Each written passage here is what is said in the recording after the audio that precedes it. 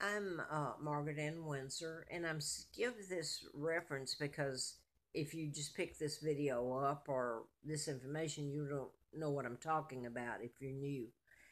I'm the legal daughter of Edward VIII and Claudia Ruth O'Keefe Windsor. My father was married to this lady, an American school teacher, and sister to artist Georgia O'Keefe. My father had a forced abdication. He was forced. He was removed illegally. Uh, he assumed the crown when my grandfather, George V, died, and my father became King of England in 1936 till he was forced out in December of 36. Uh, in 37, Wallace Warfield Simpson, who was an American spy, married an impostor pretending to be my father, and they became the illegal title of the Duke and Duchess of Windsor. Now, I was born in 1939, and I've shown all these pictures on YouTube, Facebook, uh, Google Plus, etc. And I've shown the picture that it was in USA, I believe, in news back some years ago. And it's a picture of George, the illegal George the Sixth, my uncle, who helped kidnap me in 41. This is 39 when I was born, because he helped take down my father. That was a lie about Wallace Simpson, the whole thing. That was an imposter.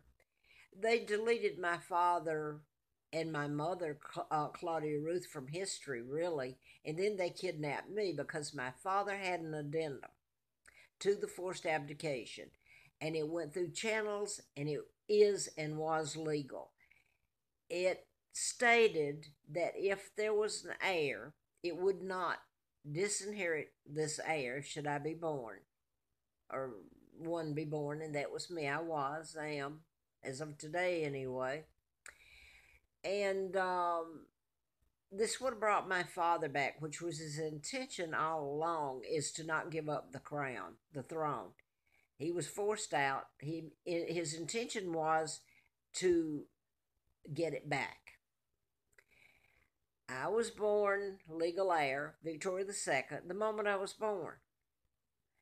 And thus they planned to kidnap me, and they did, and brought me to Moulton, Alabama, and I've put all that up. I was given the name of Peggy Ann Dempsey. I married a Childers, which I have to still use. Now, the reason I'm making this, because there's all that information up anyway. So much has happened, and I wanted to say this. There's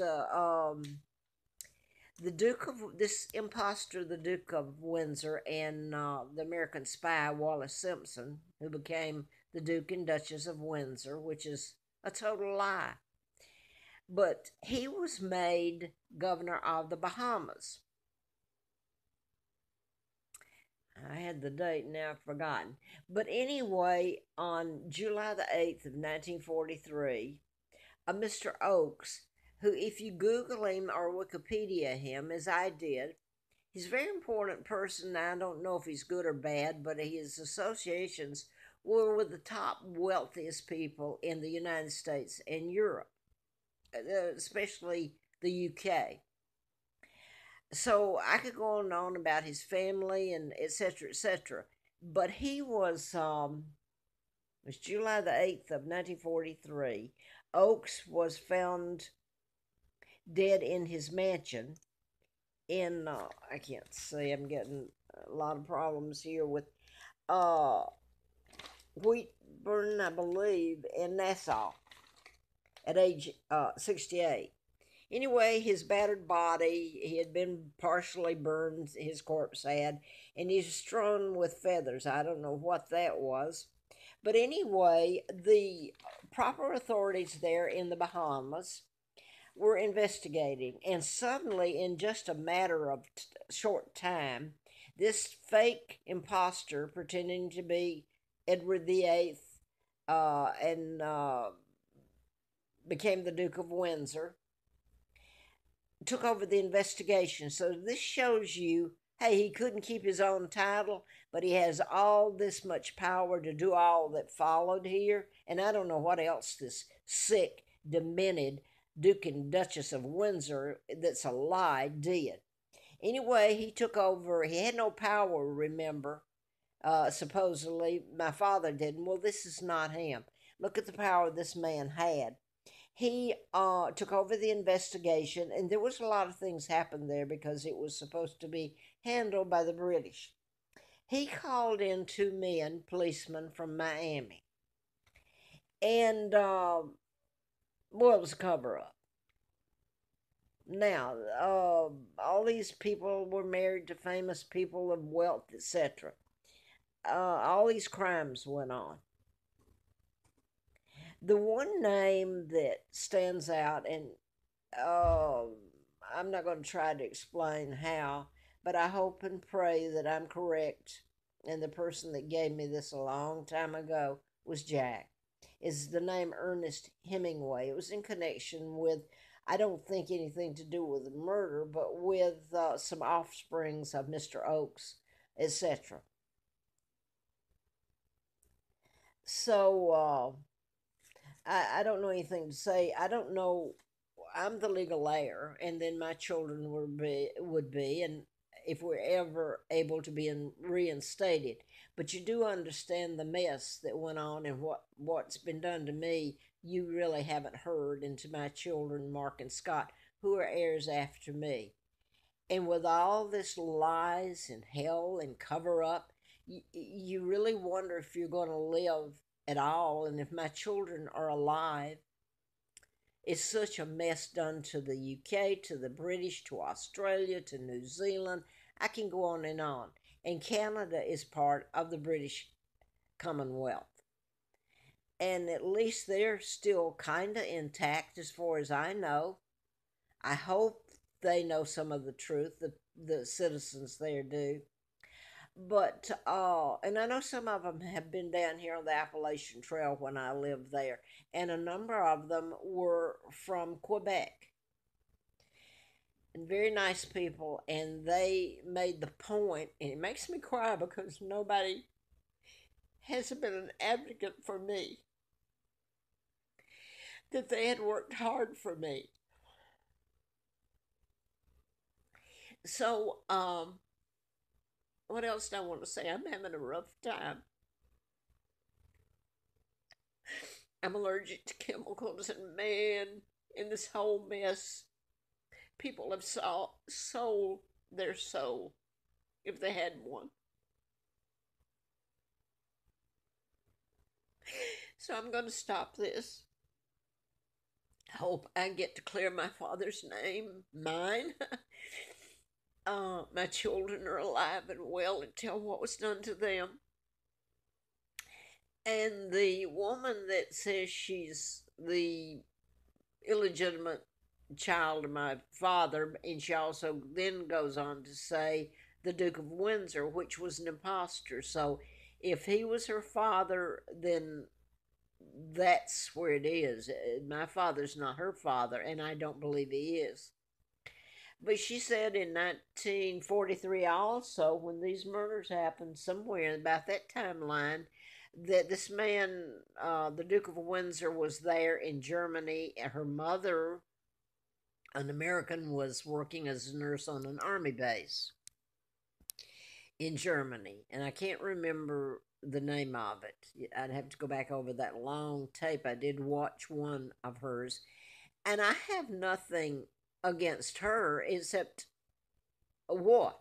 I mean, um, she states that her mother told her later that on the Memorial Weekend of 1943 in Germany, that there was a secret showing of a spacecraft that was engineered here in or somewhere in this world, the Earth. I don't know where it was engineered at, but it was being shown, or or photographs there that night. She was there evidently, and this imposter calling himself the Duke of Windsor. Well, now he's also in the Bahamas. I don't know that on that Memorial Day weekend he was in the Bahamas, but this is the timeline I'm giving you. And anyway, Emily found out later, her mother told her about it, and I'm going to leave it there.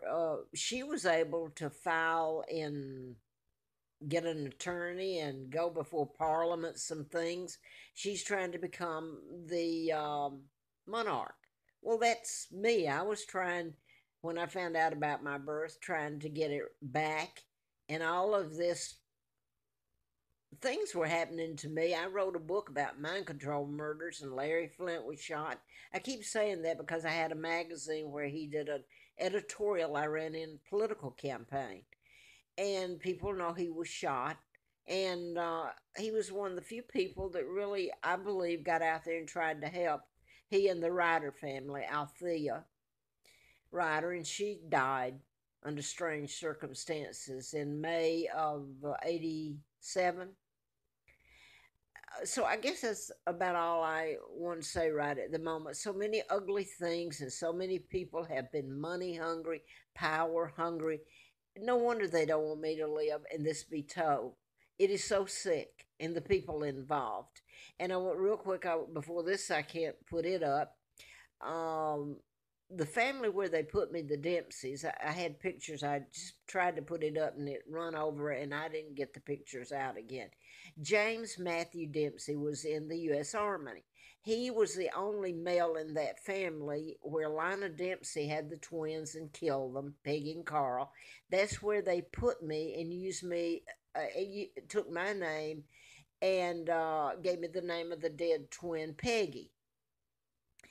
Uh, I look back, and James Matthew, he retired from the U.S. Army, and he was always a Freemason. Lina Dempsey, that I was given to and had to call her mother. Well, I didn't. I used to tell her, as bad as they beat me, I said, "You're not my mother." And she was always going to meetings, and they were secret, of the Eastern Star, which is the women's part, or a part of the Freemasons, the Illuminati, Rockefellers, Rothschilds, Bilderbergers, the Windsors are in England are way up there. Very people that stole the crown from my father and ruined his life, and my mom's, Claudia Ruth O'Keefe, and my life and my son's. And they say, God bless the Queen.